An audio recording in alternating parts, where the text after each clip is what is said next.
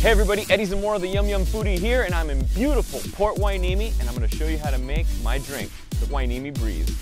This cocktail is made with mezcal, lime juice, agave nectar, guava juice, topped off with some beautiful sparkling water. This is a perfect, refreshing cocktail for the summer, and Port Hueneme is known for the Banana Festival, so I top it with a dehydrated banana chip. And when you're in Port Hueneme, make sure you rent a bike, cruise down the beach, check out the pier, and of course, you gotta grab some grub at Surfside Seafood. Thanks for watching, and I hope to see you soon. Cheers!